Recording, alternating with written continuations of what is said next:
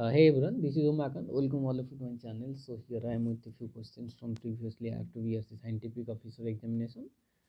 So I have already uploaded the first part of this BARC Scientific Officer examination, which are conducted in two phases in 2021. And here I am with a few questions. So let's have a discussion on the questions. So the first question I have taken from solid state physics, and the question is all about the energy of a phonon and the order of the energy of the phonon. So this is a very fine question. So what is the energy order of a phonon? So you know generally energy is equal to h squared omega equal to kV theta d, and this theta d is nothing but the d by temperature. So this is the d by temperature, and d by temperature in room is equal to nothing but generally 27 degree centigrade. So it will be in Kelvin, like 300 Kelvin. Okay. So you have to put kVA Boltzmann constant value like 1.38 10 to the power minus 23, and this is 300, and you have to divide it by 1.6 10 to the power minus 19 in order to have an electron volt.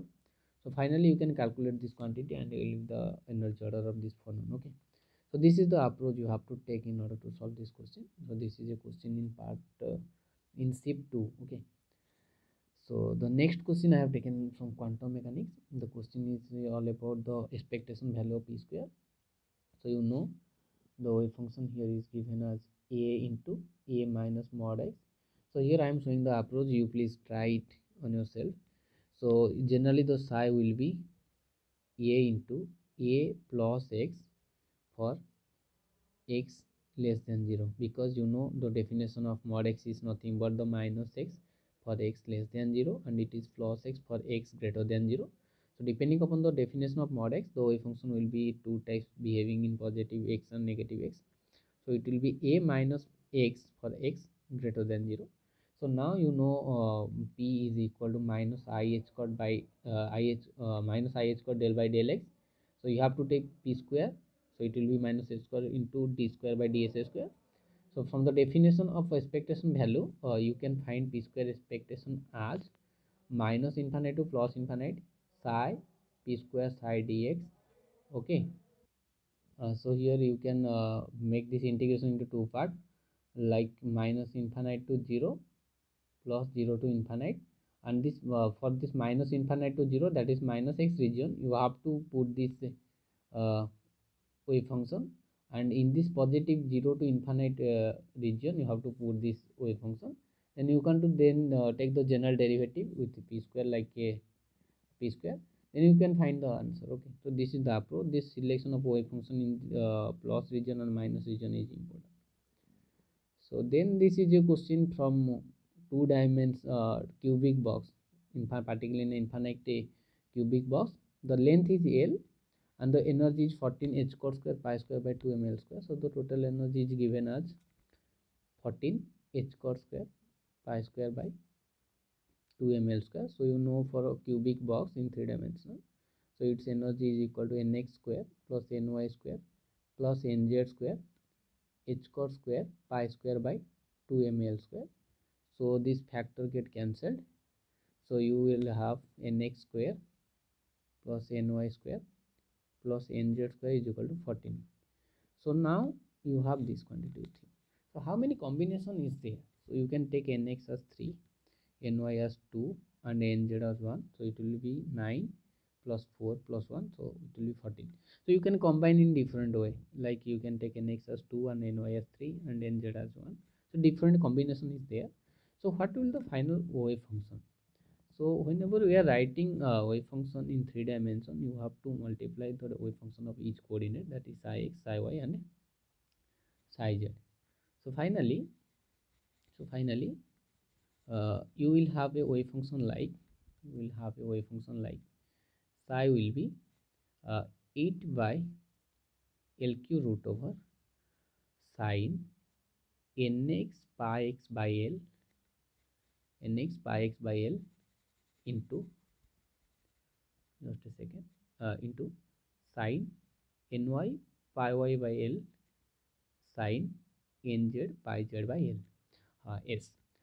Depending upon the given option, you have to match which is correct. But you can take nx3, ny2 and nz1, or you can take nx as 2, ny as 3 and nz1, different combination. So 6 combination are there. So as per I remember, there was an option like nsi 8 by l root 8 by lq root over sine 3 pi x by l, sine 2 pi y by l, and sine pi 1 pi j by l. So this will be correct. I think you got the point what I have want to talk you, like you have this combination of nx, ny and nz, so the wave function will be in this form. So depending upon the available option, you can check which is correct. Okay, and there are 6 combinations, okay, of nx, ny and nz. Okay, so the next question is from nuclear physics, that is from particle physics. So which of the following particle can interact with itself? So you know Higgs boson can interact with itself. So I think boson will be the best and correct answer. So boson, so since boson is Z boson is chosen, so Z boson will be the correct answer to this question. Higgs boson always interact with itself. Please remember. So Z boson will be correct answer.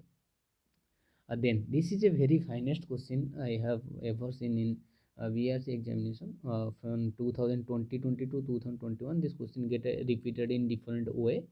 So I will share both the question. So here is a question from Néel temperature. If Néel temperature, the question is stating that if Néel temperature is 1000 Kelvin, so solution will be like the Néel temperature Tn is given 1000 Kelvin. Okay, so this is a very nice question. Please observe it carefully. So now for the antiferromagnetic material, because in Néel temperature is the temperature where antiferromagnetic material is converted to a paramagnetic material at the Néel temperature. So like a Curie temperature, what happens? A ferromagnetic material is converted to a paramagnetic material. So similarly, a antiferromagnetic material at Néel temperature will convert to a paramagnetic material. Okay. So at antiferromagnetic metal temperature is lower down from 1400 to 1200 Kelvin. So the temperature now was 1400 Kelvin. So what it get lowered to 1200 Kelvin. So how the susceptibility will be changed? I think question is clear. Néel temperature is given. First temperature was 1400 Kelvin. Now the temperature lower down to 1200 Kelvin. So how susceptibility change? You know susceptibility in case of Néel temperature is given by C by T plus Tn. This is very important. Okay, susceptibility is equal to C by T plus Tn. This C is constant and T is the temperature, Tn is the Néel temperature. So if you have to take in Xi1 by Xi2, that is susceptibility ratio, it will be T2 plus Tn, because C will be get cancelled whenever you are taking ratio, by T1 plus Tn. Okay, this is very easy. Then you have to put this T2 here, T1 here, and Tn in both the place. Finally you get the ratio of Xi1 to Xi2.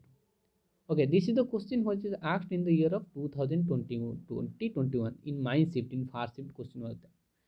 But in case of 2022 there is a similar type question, but it was not for antiferromagnetic and not for Néel temperature. This is for ferromagnetic metal and it was a Curie temperature.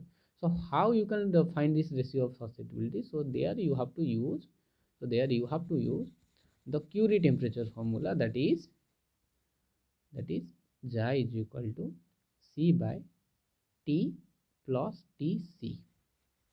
Okay, this is the susceptibility, this is C constant, this is the temperature, and this is the Curie temperature. This is the sorry, I have made a huge mistake. So this is T minus Tc.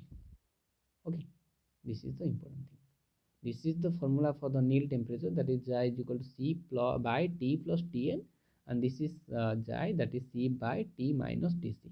Okay, so this is the basic difference between the Curie law and Néel temperature. Move to the next question. This is a question from classical mechanics, and this is very traditional and you can say easy question. You can do it very easily. The potential Vx is given as x into x minus 2 whole square, and you have to find the time period at equal to 2 seconds. So now you have to find the equilibrium position at equilibrium force is equal to 0. So take the derivative of this potential Vx by dv by dx equal to 0. You will get two different equilibrium position, x1 and x2. So now you have to find the spring constant K is equal to del square V by dx square at equilibrium position. Okay, so now we will find omega is equal to K by m root over. I think this is not at x equal to 2, I think, or second equilibrium position at 2. So omega equal to K by m root over. Now you replace this omega as 2 pi by t equal to K by m root over. So you will find t equal to 2 pi into m by K root over. So from here you can find the time period. But the approach is like, first potential is given. So at equilibrium, a force equal to 0. So force is negative gradient of this potential minus dv by dx of this quantity, make it 0. You find two different equilibrium position because the quadratic equation is there. So at the equilibrium position x equal to 2, find the second derivative of this potential at x equal to 2. Then you have to find omega as K by m root over. Then replace omega as 2 pi by t. Then find the time period. So this is very important question.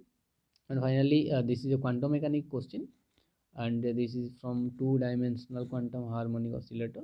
So the potential is given like half m omega square x square plus 9y square. Very nice question. Half m omega square s square half m 3 omega whole square y square. So here I can say this, that is omega x equal to omega and omega y is equal to 3 omega. So finally I can write the energy, that is 2 in 2 dimensional energy nx and ny. It will be nx plus 1 by 2 h cot omega plus ny plus 1 by 2 3 h cot omega. This is the total energy of my two-dimensional system. But the question is asked about second excited state. So for the second excited state, actually student make mistake in this step.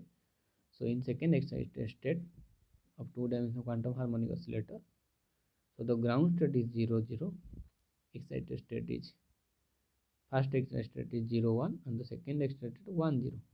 Okay, so this is ground state, this is first excited state, and this is second excited state.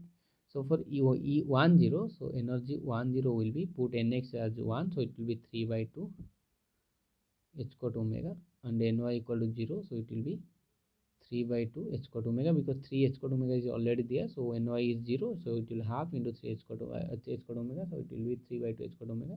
So finally it will be 3 h cot omega. So this is the answer to the question.